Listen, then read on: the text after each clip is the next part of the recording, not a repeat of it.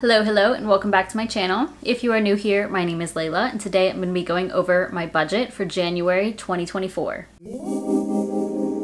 We are about to enter a new year, so gotta make my budget for January, of course. Things are going to look a little bit different on my spreadsheet, and I'm excited to show y'all and to just be budgeting this way. I will explain it as I go. With my budget videos, I also always set financial goals for the month, but I don't really know my financial goals for January 2024 just because it's like save as much as possible. I will be maxing out my Roth IRA, but that's because I already have the money saved for that. I do have savings goals for my specific sinking funds that I mentioned in my 2024 goals video. So I would say it's really just about saving as much as I can between the top two that I'm prioritizing for January. So with that being said, let's go ahead and hop to my spreadsheet and we'll go through my budget. Okay, so this is what January is looking like, and typically with these videos I pop up just one single spreadsheet onto the screen, but for January and moving forward, as long as I'm working my full-time job and I'm obviously going to be making money from my business, I am going to separate the two.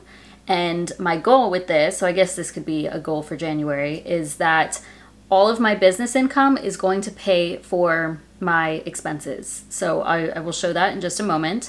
And then my full-time job income, my W-2 income, is going to be obviously from my 401k. I still have to pay taxes on that.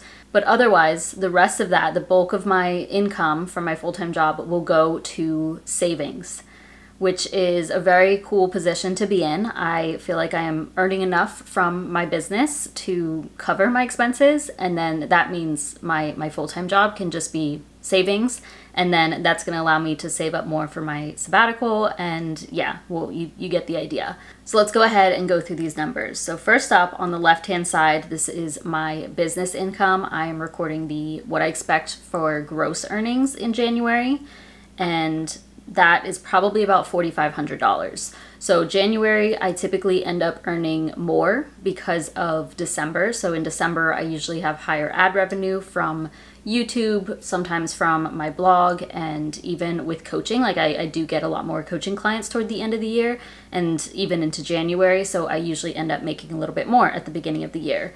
This year, I think it will be, for sure, at least, it'll be $4,500 at a minimum, which is crazy, and I'm so grateful to be able to say that because that is more than I take home from my full-time job. So obviously, because of that, I am easily able to pay for all of my expenses, like my everyday expenses, housing, food, etc., with my business income. Now, I didn't put anything here for extra income. I typically include it within the two of these, but I don't know. I think I want to play it safe and go as low as I think it will be. So 4,500 is a number I'm comfortable with.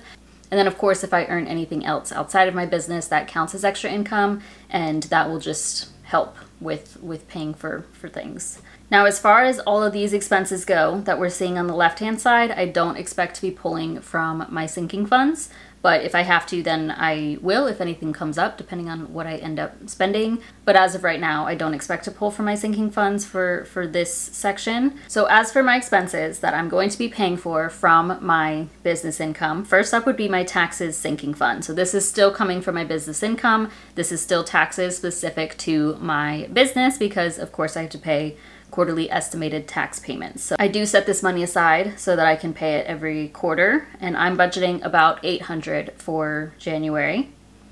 Next would be donating, budgeting $100. I may do a little bit more, but for now I'm just going to leave it at $100. Purple section is still housing, just like it's been for all of 2023. The first one is house/utilities.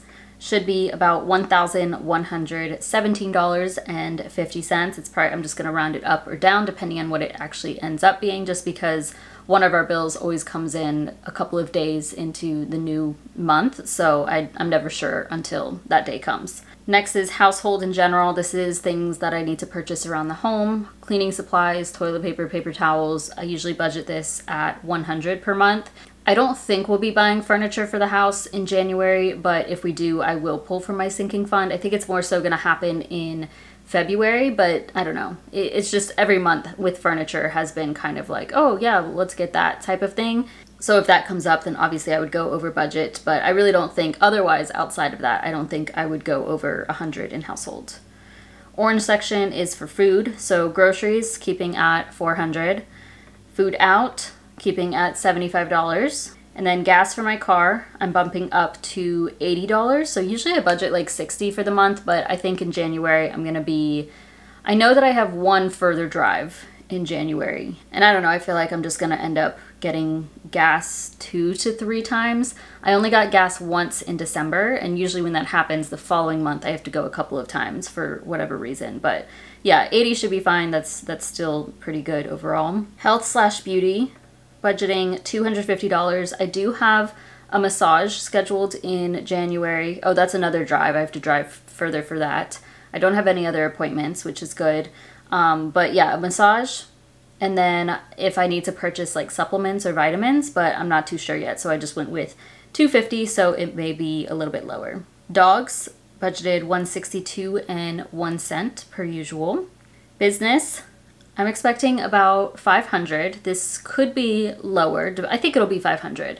There's a couple of exciting things that I'm planning to do in January and pay for, so I believe 500 should cover that. If I go over, then that's fine. And then obviously I can write those off as business expenses, and it saves me in taxes. Next is Netflix. That's still $23.48, but my sister does pay for her portion of that. Gym, $39.99. And then finally, personal, because I'm not doing a low spend year or no spend year for 2024. I just budgeted this at $250 for January, just because there's a couple of things that I probably will buy, but I don't know yet. So yeah, you can see altogether this totals to $3,897.98 of total spend, and that leaves me, if I earn $4,500 from my business, and I set aside my taxes, I pay for my business expenses, that's all included here, but then I still have money left over.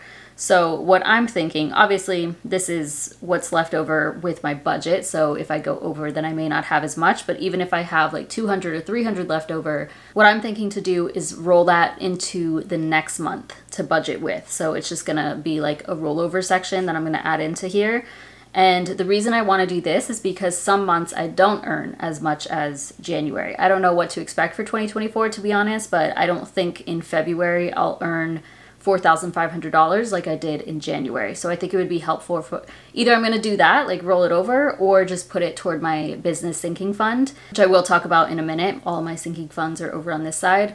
And then that way, if I end up short on cash for whatever reason for this section, I can pull from that business sinking fund. Or yeah, I don't really know yet. I'm just kind of, this is the first time I'm doing this budget, so just rolling with it. Overall though, I think it's pretty cool because this shows that I can probably take my business full-time. The thing is that not everything would be included here. Like if I were to leave my full-time job, I would need to pay for my own insurance, and me making $4,500, I mean, it would cover it, but things would be tight.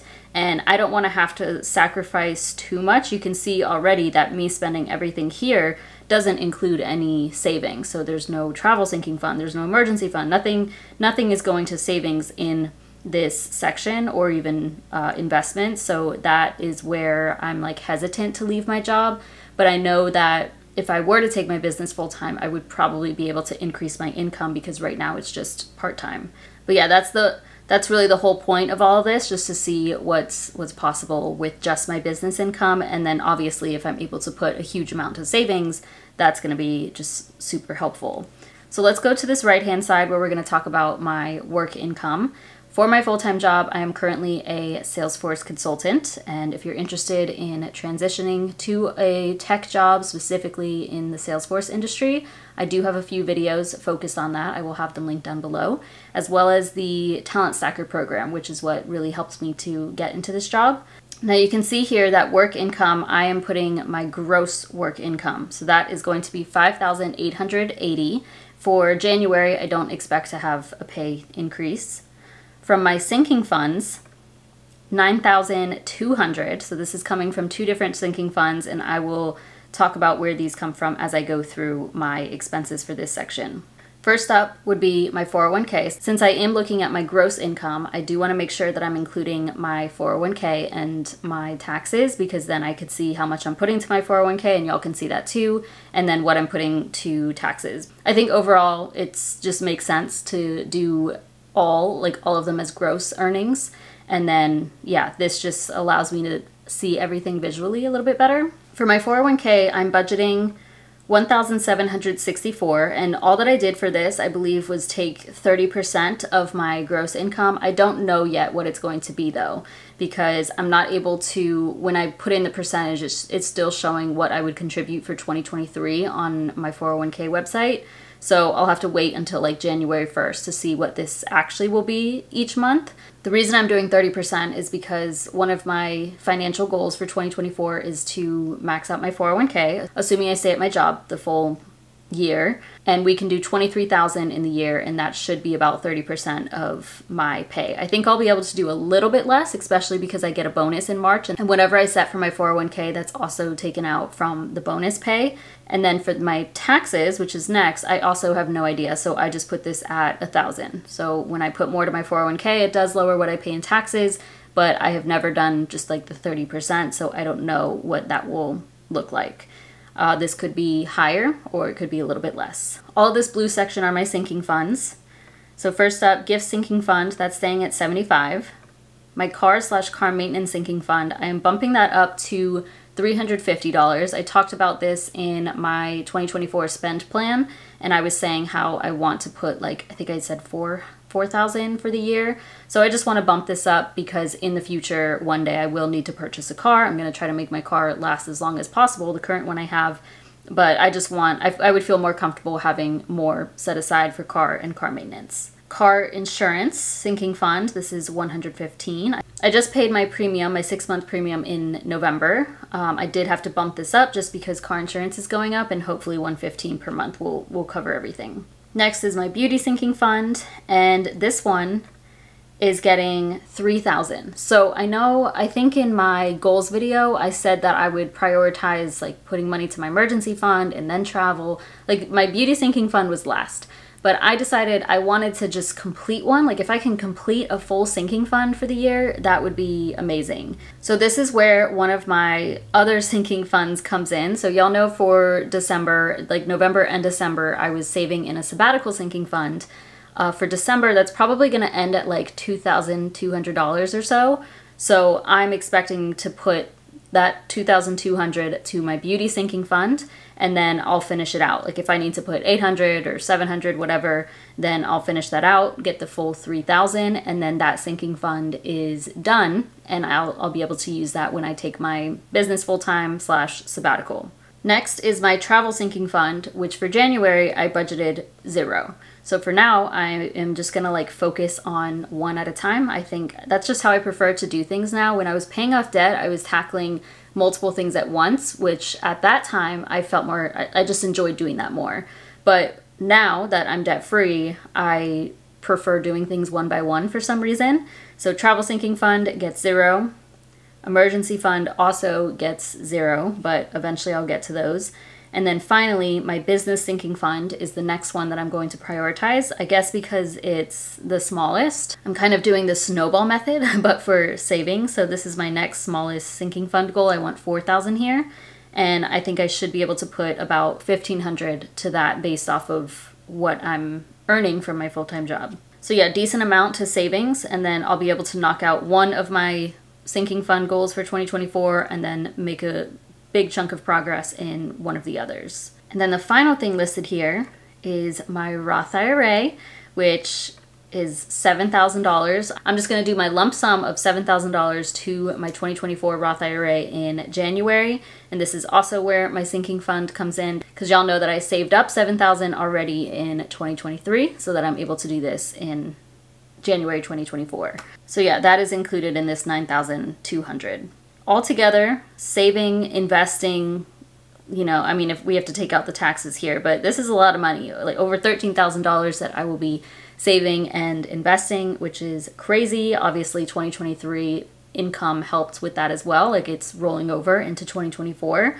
But yeah, I'm excited to start off strong, start the year off strong.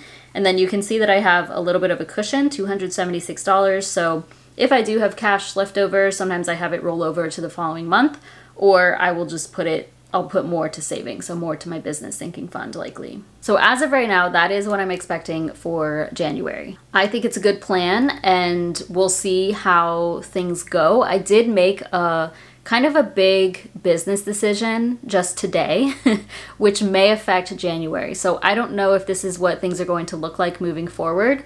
But for January, it's going to be pretty similar, but things might have to be adjusted because of the decision that I made today and the changes that I made. But that's to be determined because I don't really know yet how it's going to affect things, so I will adjust when I need to. And that may even be mid-month, so the numbers will probably look pretty similar, but the layout may be a little bit different. Let me know if y'all have any questions. Otherwise, feel free to comment down below what any of your financial goals are for January. Thank you so much for watching. Please give this video a thumbs up and subscribe if you haven't already. It really supports my channel, and I'll see you in my next one.